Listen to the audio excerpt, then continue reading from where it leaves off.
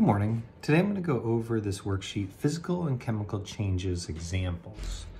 So we have two things we're talking about, physical changes here and chemical changes here.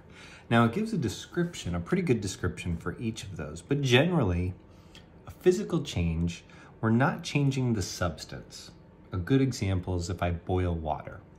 Well, the water was liquid, I boiled it so it became water vapor, but it's still water. I haven't changed what it actually is. That's a physical change.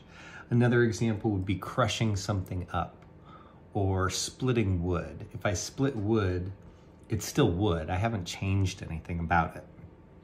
I've just altered its form a little bit. Now with chemical changes, it's a little bit more of a substantial change.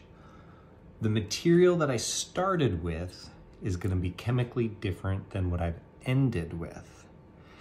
And combustion or burning is a good example of this. If I take this match and I burn it, well, now I've converted some of that wood material, that cellulose, into soot, which might just be pure carbon. So it's actually gone through a chemical change. The stuff that I started is chemically different from what I've ended with.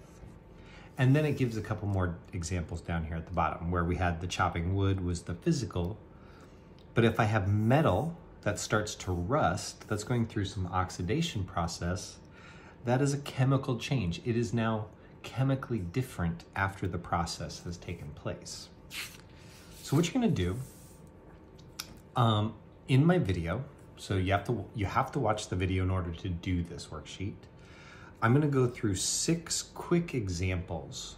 So 6 quick changes. You're gonna tell me what type of change it was. Was it physical or was it chemical? And then what are your observations or evidence that tell you that?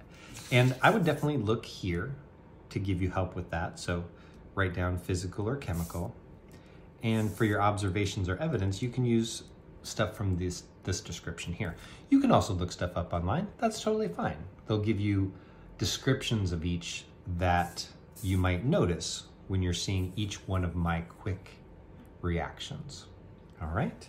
Hope this helps. Thanks.